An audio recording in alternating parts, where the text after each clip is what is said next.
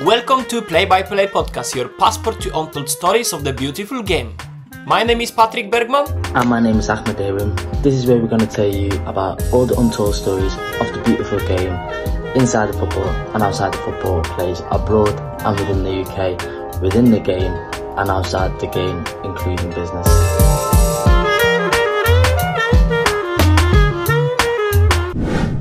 Let's go, man. Yes, Kuba. Welcome to Play by Play Podcast. Okay, pleasure to have you.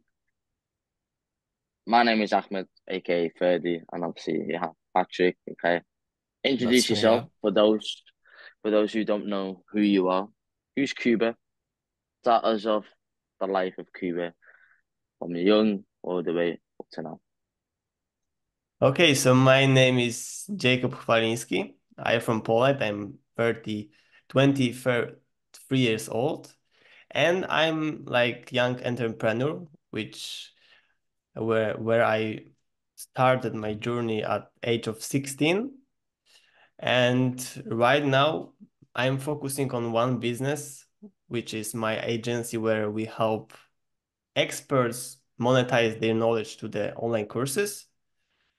And it's very nice to be here. To be honest, it's my first podcast in English, so it can be a little bit challenge, but I prepared like everything, so I think we can give good value to your audience.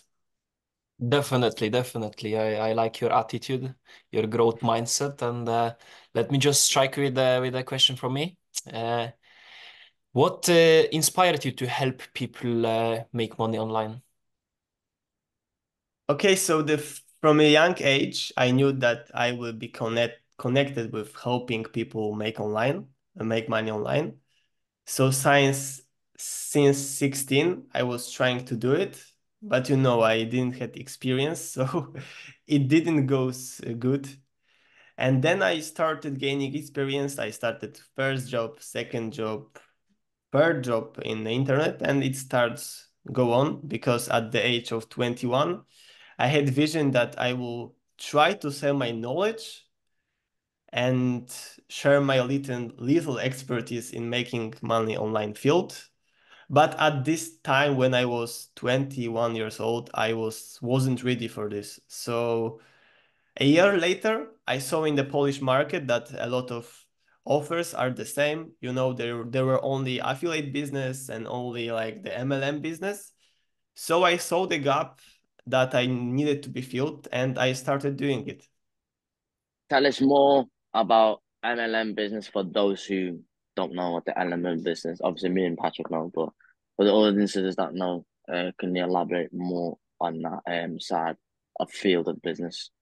Okay, so MLM business is like when you're earning money from inviting people. So this is like the multi-level marketing business. There are first line, and then people are inviting some people to business. These people below, they need buy product, and when they buy product, then they are in the structure and they need do the same. So it's like the multi-level marketing thing.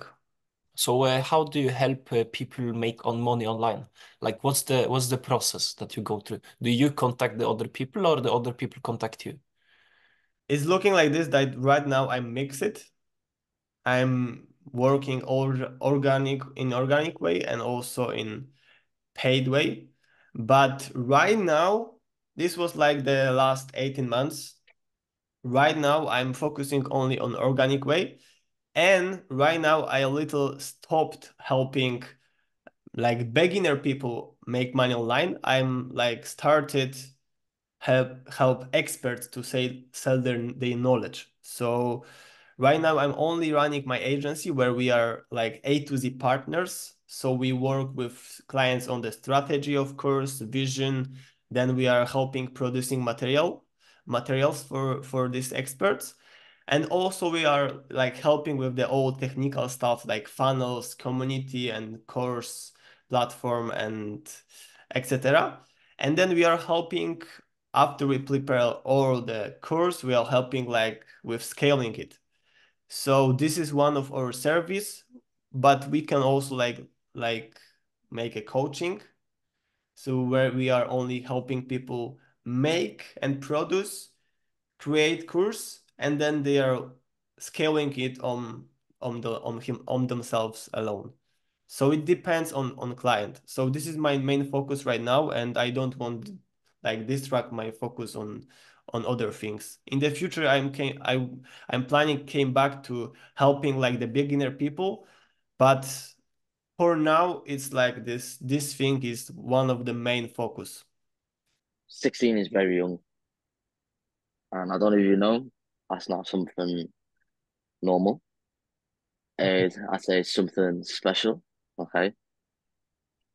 What was it that your upbringing was that was completely different to your surrounding, completely different to other people's surrounding? What inspired you? What triggered this let's say this special talent that you have, or this special fire, that drive that you have in you at such a young age?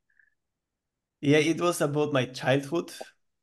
Like I had some struggles in my family when I was 13 to 14, 15, and when I was 16, I was little like older. So I saw that the path which my family choose is not the path that I want to choose in the future, because this path lead them to place where I don't want to be. Mm, So I was thinking to make some things on my own, like make some money, and then some ads in Facebook appear on my page. I click it, I interest it, and then I wrote the book, The Pure and the Rich Mentally Different, a half acre. And then yeah. my perspective for the life, it entire life has changed, because I saw that the most of the things which my family or me was doing was like the pure thing, so it was pure mindset. And then I was very excited. I was going from one guy to other guy, to my family and my friends, telling everybody about this, but like they were like not understanding this, and and this was not like motivational for me, the opposite side. But after this, my vision for the future was like, okay, I can make things differently, I can be free in the future. So this was my main drive. And yeah, this was the way it started. So you mentioned that a book changed your life, and have you had any success stories with your coaching business, with helping other people make money online? Can you share any stories? Mm-hmm.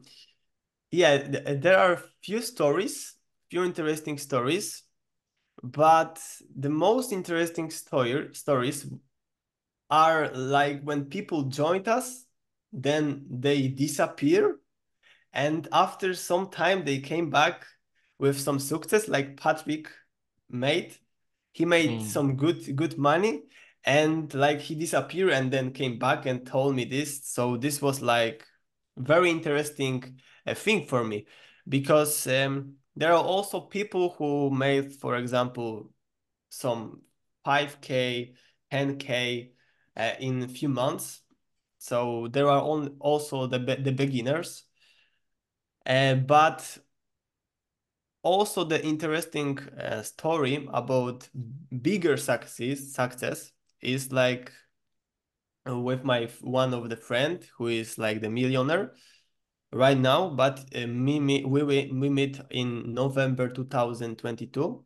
And I met this guy when he was making around 50K a month. I meet him offline. We spent like 2 days, and I saw what his problems are, and I knew like the solution for it. So I told him these solutions, and then he was like doer, not thinker. He was a doer. He was mm, at this time making like 50K a month in PLN, not like dollars on pounds. I'm talking in PLN, so it's like 4 times less than 5 times less than pound around. So Then he implemented this thing, which I told him, and also he disappeared. And after like 10 months, he came back to me and he told me that he's making like 4x his earnings. So he was making 200,000 a month, and right now he's making much bigger. So that's why also I'm like figure out, okay, I can make bigger impact, like I can give much more value, help like experts make much more money, because they are also providing value to others. So we can together we can impact much more people. So then I'm like decided that I will focus on helping much more experienced people to expand their growth mainly through the online courses.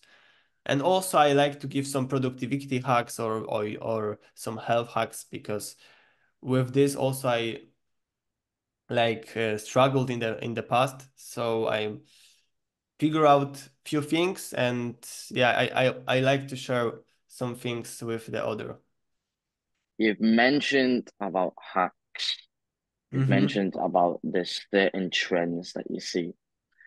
What's your top three or top five, if you want, common themes that you see in terms of mistakes that you see in upcoming businesses, upcoming entrepreneurs that don't know how to scale their business, they don't know how to market their business properly, and it's not nothing to do with the content of the expertise, or it's got nothing to do with the knowledge, or and it's just getting it out there into the market. What's the common mistakes that you see generally in the last few years that you've been working both in expert in the expert sector and the Mm-hmm. beginner sector? Is there any common theme that you see? Yes, there are few things. Mainly, the people who are successful are consistent with one thing. So, for example, they choose one model.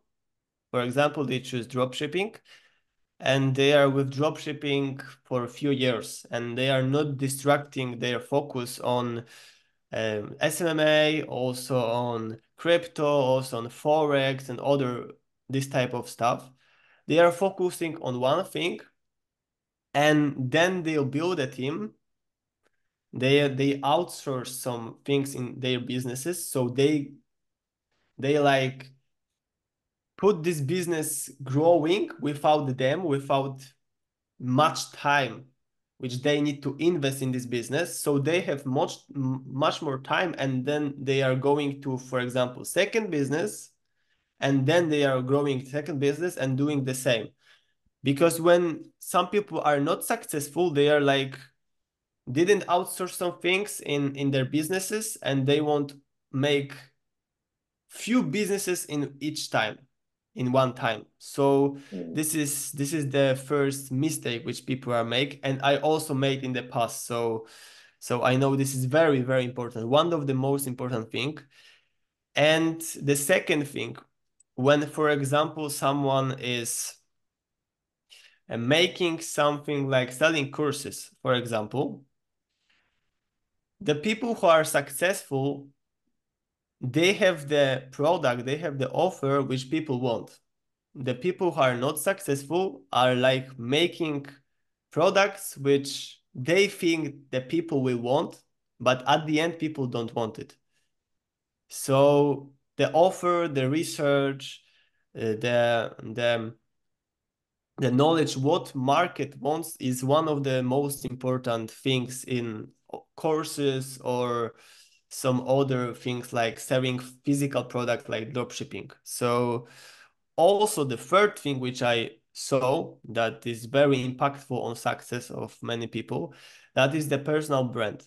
Because we can like sell things with the Facebook ads, for example, or YouTube ads or Google ads, but when we mix it with organic growth like YouTube, for example, or Instagram, for example, so in the long term, the growth is very, very, very much bigger than when we making only ads. So mainly where the fourth thing, which is like uh, giving success, much success to some people, is like consistency. Like people are quitting some things after months, for example, 2 months, 3 months, 4 months, because they don't see results which they have in their vision. Like they don't see millions, for example, and they just go back and give the space for people who are not quitting. And yeah, this is the four things which I like saw in between the people who are successful and between people who are not successful. You mentioned about consistency on the YouTube, and my question to you is, how do you, as a person that is starting to put out some videos on YouTube, how do you approach the YouTube scene, and what do you use it for? About the YouTube, I started my content in 2023, and it was fun because to be honest, most of my videos was made like on freestyle. But then I was like going deeper in YouTube. I was like watching some videos, watching this mentor, this mentor, this mentor. I was watching on some trends. And then I decide that I will go back.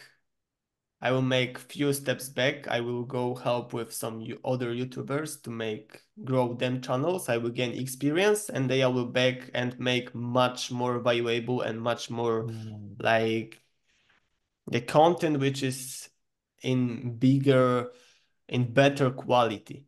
Yeah, that's one thing I found out. Like, there's a lot of people.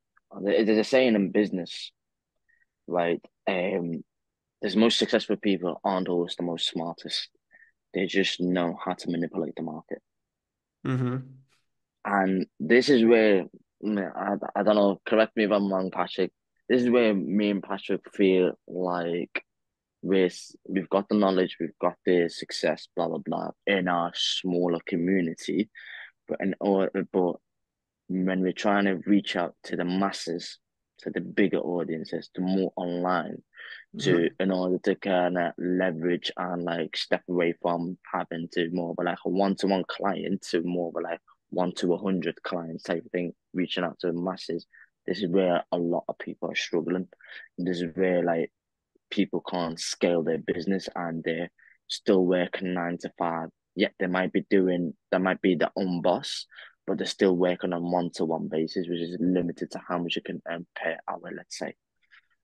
Um, so what would your advice be for people that are doing the right things, but not seeing the success in terms of how to scale from a 1-to-1 ratio to like a 1 to 100 or 1 to 1,000, etc., etc. What's the common themes and mistakes that you see? Yes, so I think the most efficient way is like to make YouTube and make courses, but when you are when talking about mistakes which people are making, so I think the people are focusing on also many social medias when they want to scale. They are not focusing, for example, on one thing on YouTube. They are focusing on YouTube, Facebook, LinkedIn, and other social medias like Twitter, and then cannot get a focus. So in long term, they are like overcome with these all things because here something is going on YouTube, here on Twitter is something going on, and then they have like the thing in head that okay, like this is a mess, like this is there are many things going on. So I think the best thing to scale like the scale like the our service which we are doing to people is like make online coaching where we prepare like the courses, we prepare the knowledge, and then we making community where this is the paid community. And for example, we are making weekly calls with these people. So in this way, and this can be groups calls, and in this way we can like scale from 1 to 1 to 1 to 100. Because for example, on some Zoom meeting, we can have like 50 people in a queue, and then we can like go one by one and answer the questions. So in this way, many people in Poland like scale their coachings to 1.5K people, for example. The community have 1.5K, and I do the same thing. I did the same thing. Like community right now have 1.450K, like 1,450 people. And this is like all the system, the community where people can communicate with each other, and Zoom meetings, for example, when this is one-on-one, but there is the queue people who is waiting to talk with the expert. So in this way, when we connect this with one, for example, platform, the YouTube is the most strongest platform for growing the business, online presence from the beginning, because YouTube like to promote new channels. And when you are consistent, when you are like leveling up with your quality, and you are like making some collaboration with some people who are new in some space of the YouTube, then YouTube is giving you much more people, and then you can scale it like your one-to-one service, and with the connected to the social media, and then you can grow like this. That's a brilliant tip for us. Very, very appreciated. So, did you have any mentors or role models along the way? Or did you learn everything the hard way from your own experiences? How was it? At the beginning, it was a little fun because like I made a lot of mistakes at the beginning, because I didn't have a role model in my family or outside of the family. I didn't knew some like the millionaire guy when I was young.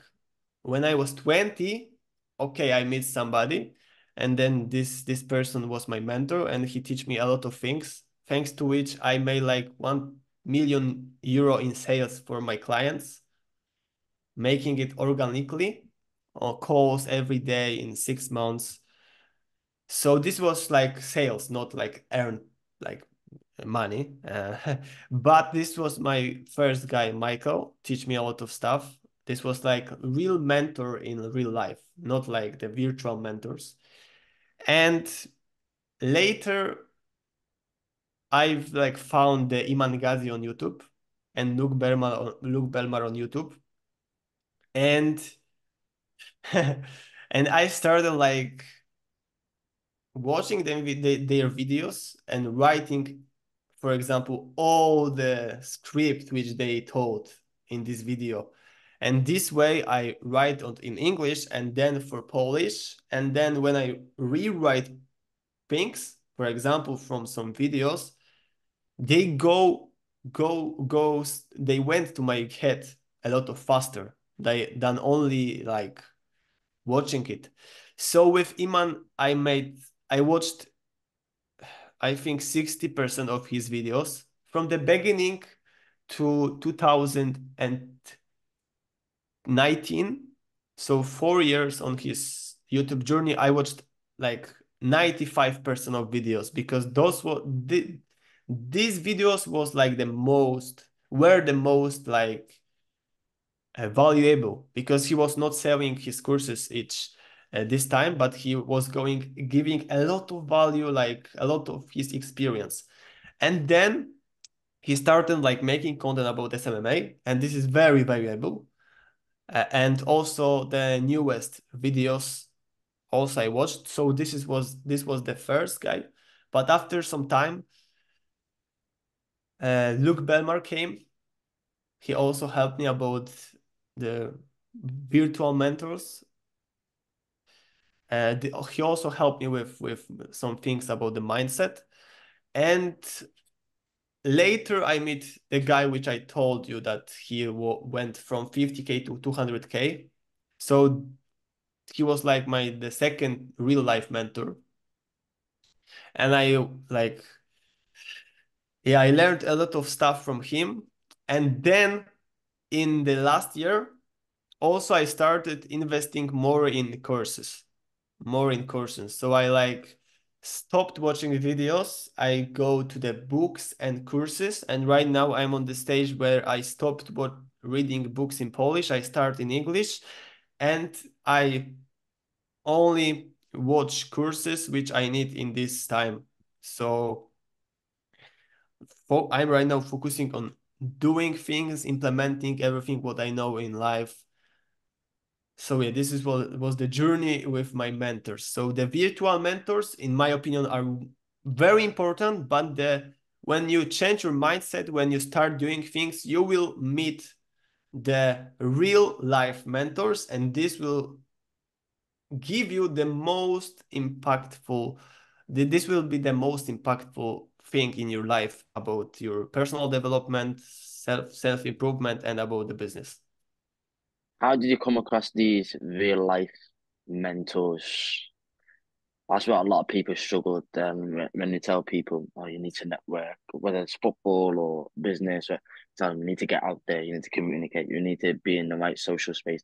And the most common question that we get, we don't know where to start. So what would your advice be for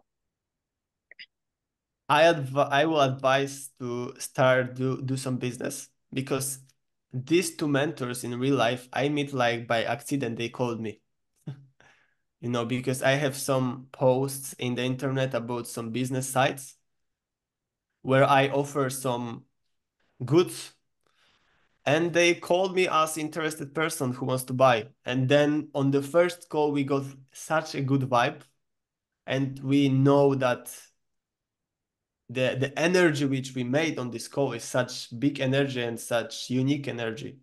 We got really, really nice vibe.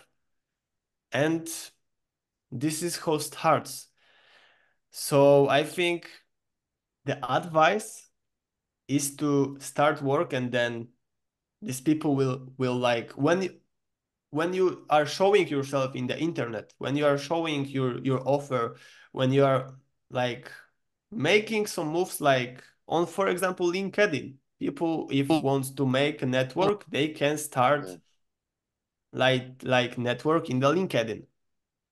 And when they go on, I think they will meet some people who will be very like similar to them. They will have similar vibe, and this will start their journey. So in my case, to summarize, it was like I don't know, it was like the accident, I think, or we connect each other. I don't know. To be honest, they called me. They Yeah. called me, and that was the thing. I need to be a person of value. You need to have something to offer first, Yes. and then Yes. put yourself out there. And then once you're attractive enough in terms of value, then they'll come to you. Yes, yes. So you should learn the skills, get some value, some knowledge, and then work, and they will come. I know. I'm sorry for breaking the podcast. Just one announcement, okay? Check out our channels on Instagram, on TikTok, on Facebook, Play by Play Podcast. I'm a big fan of Luke Belmar as you, and I'm just addicted to watching his podcasts and videos. And I know there is many people that are stuck into the learning process, so they watch another video and another one and another one and another one instead of doing the action. And like, what's your advice to people that are constantly learning without taking the action? Is it good? Is it bad? It depends about each person,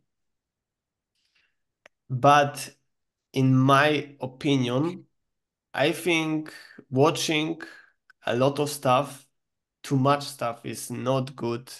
I think watching one guy is very good. If you choose one mentor or two mentor max, it's good. But when you are watching one mentor, second, third, four, five, and 20 others, it won't work, because each of them will tell some different things. So my advice is like to choose one or two guys and just implement what they're telling, not just watch. the first thing, which is the most important, like transcript this what they are telling, because this is much more efficient than only watching. And when you rewrite this, then you figure out, okay, like you will feel that this is like the connected right now with you. So it's much easier to do it like in real life. So when you choose this, you should like delete all your social media from your phone, or block all the pages, like the first pages, for example, for Instagram, for LinkedIn, for Facebook, for YouTube, and block it all. For example, on my phone, I have only like Messenger and WhatsApp, but that's all. When I need something, I go on my computer and I watch it on my computer.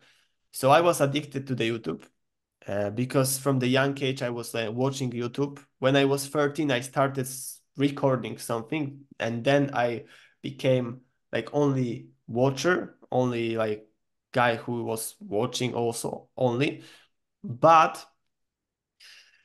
the thing which gave me like the energy to implement these things was like delete all the YouTube stuff and block it. And this is the most important. So you can download newsfeed reductor extension on Chrome, which I'm using. So this is like blocking the first pages. Unhook for YouTube, so you won't see comments, you won't see like recommended videos. And for example, you can download blog site. When you download it, you can block, for example, YouTube, and when you come off on it, this is like the website is blocked. So to summarize, choose one or two guys, block social media, because we have habits, like for example, doing something like which is hard, and then the habit is, okay, I will go on YouTube. And this is like the 1-2 clicks, and we are like in flow of watching. So blocking it is the most important, and controlling it. Like you choose when you are watching, not the technology is controlling you. This was a great advice for everyone. Great, great. 100%. That's what I've done as well. I've turned off all my notification, every single one of them, turned off. So when I go click on an app or anything, I only go there because I need to check something, not because I received a notification that dopamine hits, if that makes sense. So Yes. that's a great tip that I'd give to everyone. If you feel like your business revolves on social media, okay, just turn off the notification. Just go on it when you're working or when you're doing something, not when you're, I don't know, writing up courses or whatever it may be. We have 4 minutes left. Let me just squeeze two questions in one, okay? First one is, what's your plans for the future for yourself, for Jakub, and for your online presence? And the other question is, where do you see your business in the next couple of years? So for me, I'm focusing right now for my agency. This is one of the most important thing right now, because this will impact many people. I think in next 2-3 years will impact like thousands of people. So they will transform, they will make their dream transformation in some online making money space, or in some productivity space, or in some health space. So I want like expand many different species in online education industry. So this is for my like business, but for Jakub, I want like make much bigger challenges.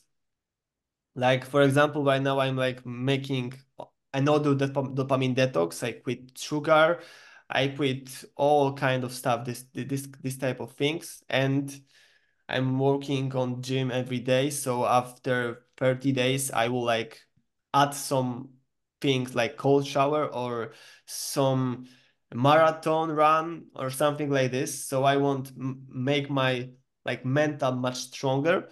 And for my online presence, right now I'm making from 0 to 10K a month series for YouTube. I'm documenting everything, and I will put this on YouTube. And then I'm thinking about making, like, in the future in Poland, music. This is my, like, the dream from the young age. So this I can share, like, the value from the music. I didn't saw in Polish or outside the Polish market something like this.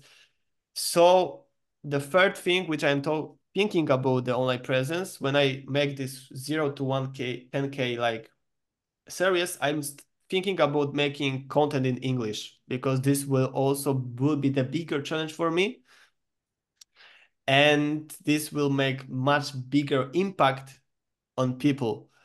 So to summarize, I want, like, expand my agency.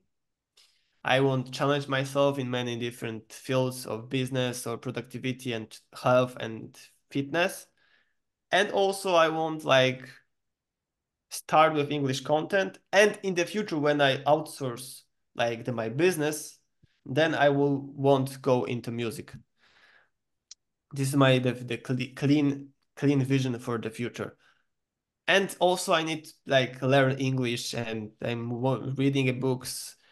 I'm writing in English some things, so this is also the very, very important thing for me.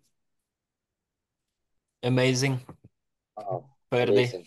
Yeah. I'm not gonna lie, this guy, for 23 years old, that's crazy. Man speaking like he's 50 with that amount of experience. But yeah, Cuba, thanks for coming on. You're one special guy, I'm not gonna lie. The most interesting guest we've had so far. One by 100%. Wish nothing but success for your personal brand and your business. And keep smashing them goals. I have no doubt that you'll get the success that you always deserve. Thank you so much for the invitation. It was a pleasure to be here. It was also a challenge because I didn't speak in English for a long time. But thank you one more time, and I wish you also great success with the podcast, because it's a very good idea, and I really, like, behind you. I support you guys. So yeah, you also make very nice things, and I wish you also big success in your lives. Wow, that was an episode. If you want to see more, check out this one.